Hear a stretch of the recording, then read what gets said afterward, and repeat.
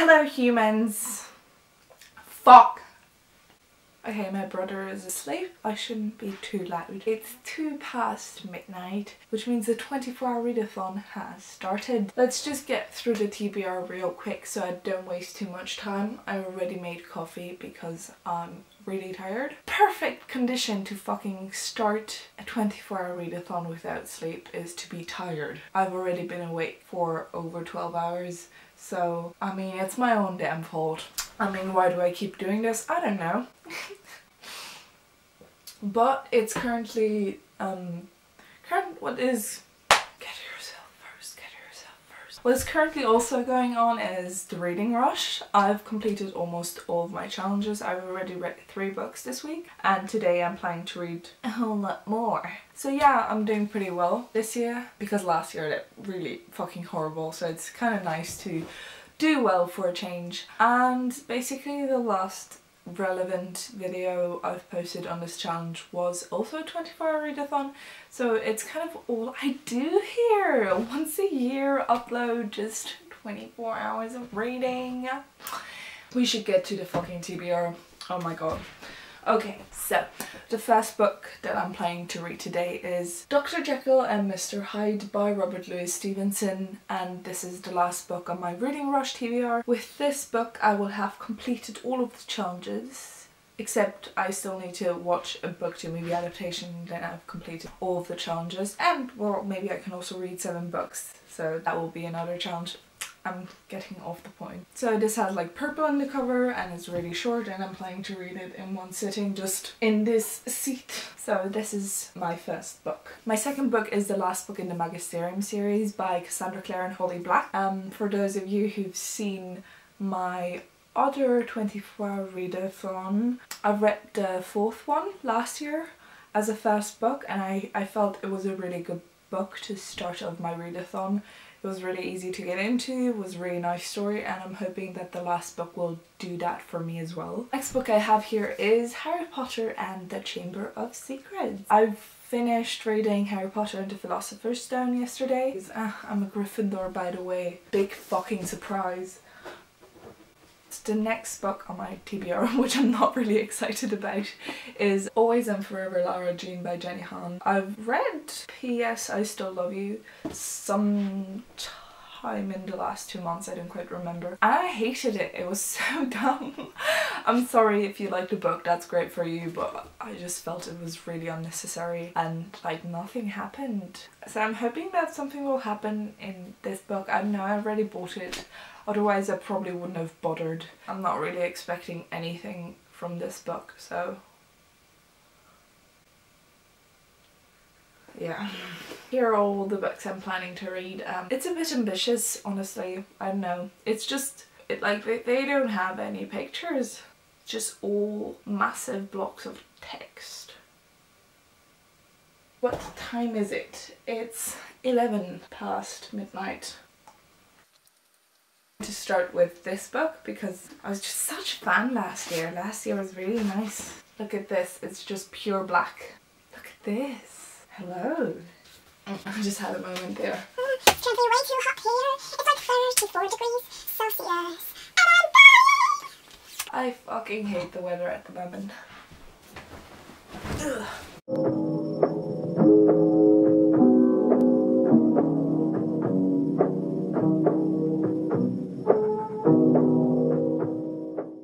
I've moved downstairs because it's really fucking hot in my room, and I'm letting it cool a bit and opening my windows and shit, and until then I'll read here.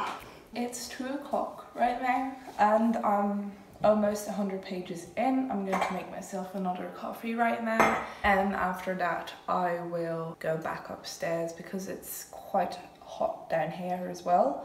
And I've let my room air out for like 1.5 hours, so I think it should be rather cold now up there. At least cooler than here, so yay!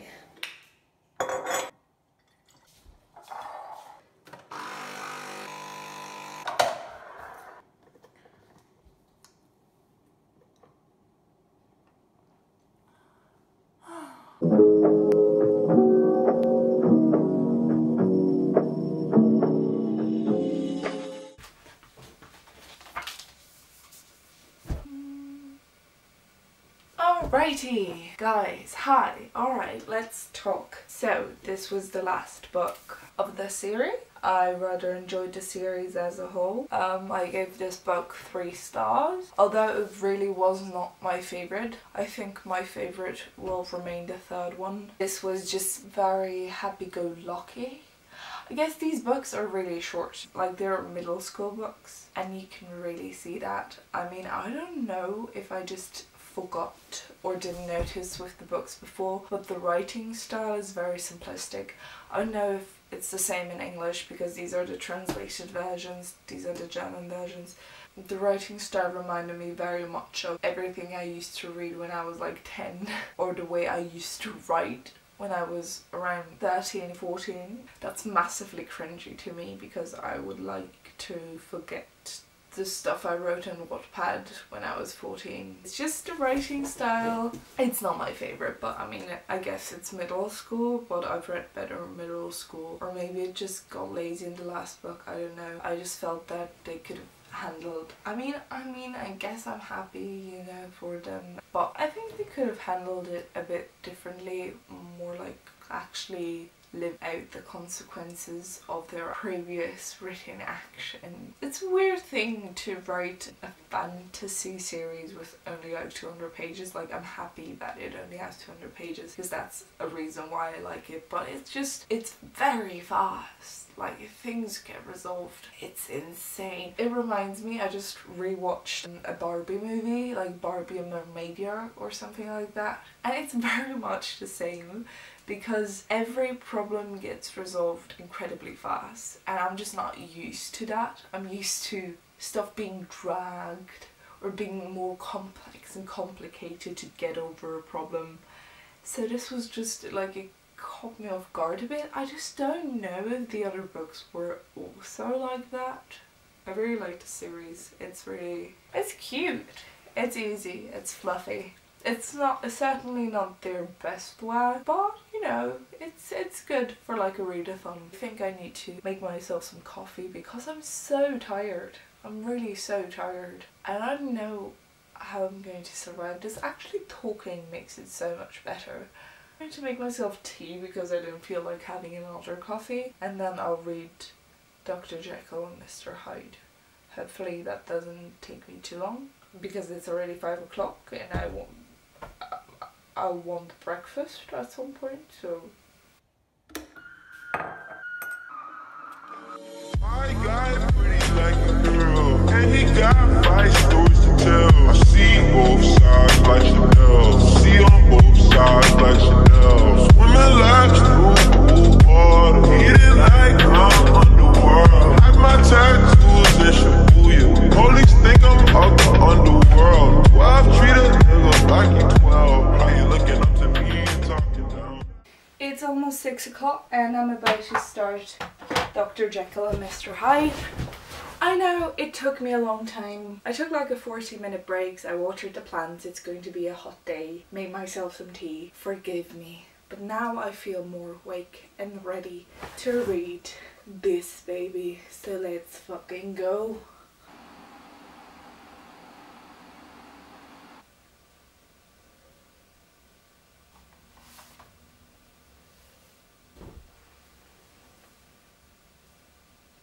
Okay, so I have now finished Dr. Jekyll and Mr. Hyde, and with that I have finished the final book of my reading rush TBR. I really liked Dr. Jekyll and Mr. Hyde. It's a really cool book, I don't know why, it's just really interesting, very nicely written, and I give it 5 stars. I mean, I think it would have been even cooler if it weren't such a famous story and we didn't all already know that they are the same person, but I really liked it. This was really cool. I'm really tired, so now I'm going to go eat breakfast. I think I'll watch Peter Pan. I know it's kind of not the point to watch an entire movie, but I'm just tired. I think watching Peter Pan, it's one of the final things I need to do for like the basic reading challenges of the reading rush, because I need to watch a book to movie adaptation. I'll just go downstairs and eat and watch Peter Pan. Ooh.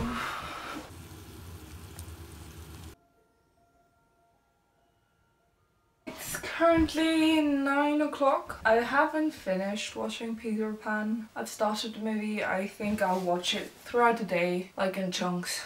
But I'm going to move downstairs now with the reading because my room is quite hot. But I am starting Harry Potter and the Chamber of Secrets. I'm in no rush. I've seen in the last couple of read-a-thons that I've always read a lot in the morning and then in the afternoon I didn't really do anything. No, I try to balance it a bit more right now, but I'm really tired. This is also not too big a book. It's like, it is the biggest book today, I think, with like 350 pages, depending on what Always and Forever Laura Jean has in store for me. But I think that's, oh, it's also 300 pages.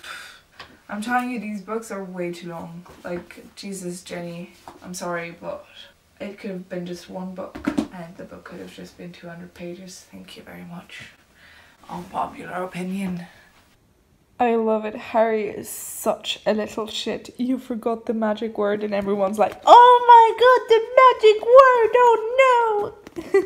The thing is, I'm very tired. I'm very tired. I would love to go to sleep now. Giving up has crossed my mind several times. However, at this point, I can't even give up because it's like 9:30, and if I were to go to sleep now, my sleep schedule would be so completely fucked. It would take me forever to recover, which is the reason why I'm giving up. I mean, I've only been doing this for like 10 hours, but the thing is I've been awake for 24 hours at this point, and the challenge is 40 more hours to go. That would, at the end I'm awake for like 38 hours and that's so much. So I don't know really. The ending we'll see, but I'm not faring well at the moment. So that's critical, that's not nice. We do not stand, and I don't even have a dog here at the moment. My dog's not here, which just leads me to like, how can I do this without a dog? And the answer is I can't. We're just not doing great. We're just not on top of our game. This is my third coffee. Is this healthy? No. I think I'll try out something new, which is watch a bit of Peter Pan, then read a bit until I'm about to fall asleep again. Then continue watching Peter Pan, and then read, and then watch, and then absolutely fucking genius. Okay, I've decided to take a nap. Not like a big thing, like 20 minutes, half an hour, something like that, because I can't read. I can't read. Well, what's the bloody point then? I keep having to watch TV to kind of keep me awake, which is weird. Like, I can read 2 pages and then I can barely keep my eyes open and I start skimming everything, and that's not the point of this. So I'll try to have like a half-hour nap, because coffee for some reason is just not helping. So I hope that my nap will help. We'll see. We'll hope. Boy. I've just woken up from my little nap. It's 12 o'clock now. I feel much better. Maybe like I could actually go through with this at this point, because it was really, really critical before. I think I'll finish watching Peter Pan and then I'll continue reading. My newest method of staying awake, vitamins.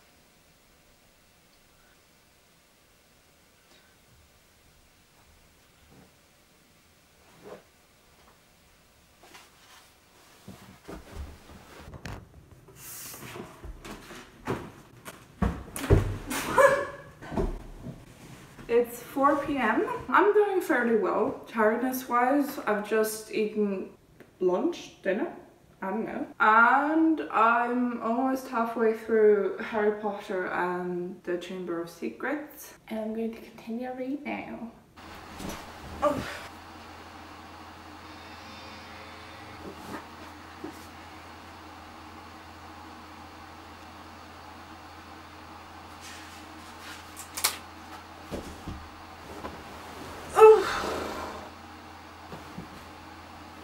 I'm finished with Harry Potter and the Chamber of Secrets.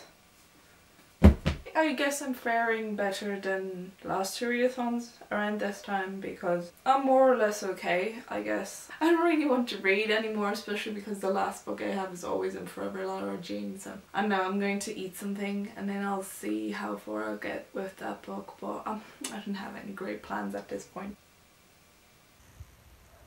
Okay, Lara Jean, 3 more hours to go and then you will be done.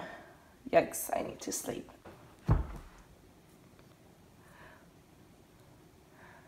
What the fuck is the first sentence? I can't.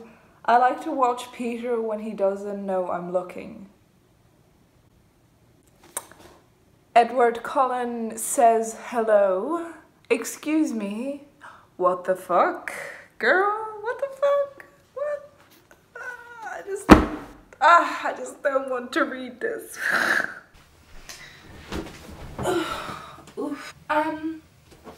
Fuck this.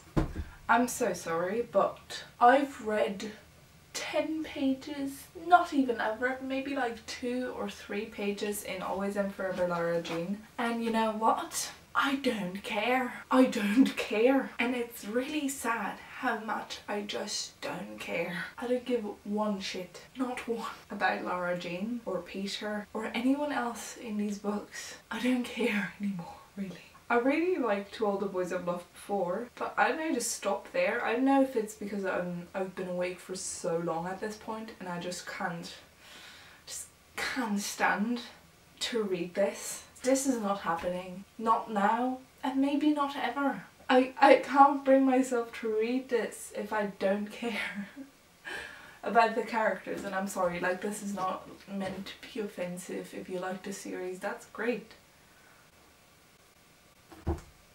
I don't. I think I'll continue this, baby. I've started reading this at some point.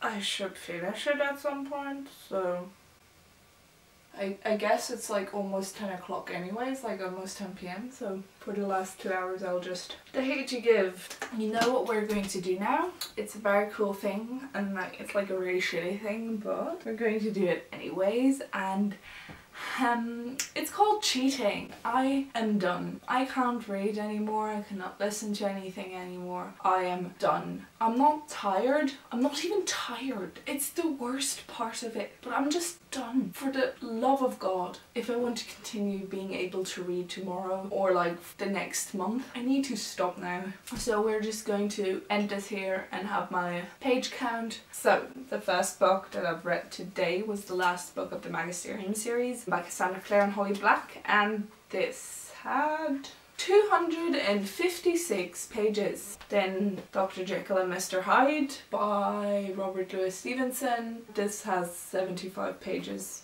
Then I've read Harry Potter and the Chamber of Secrets, and this had 360 pages. And I read 40 pages in The Hate You Give by N.G. Thomas.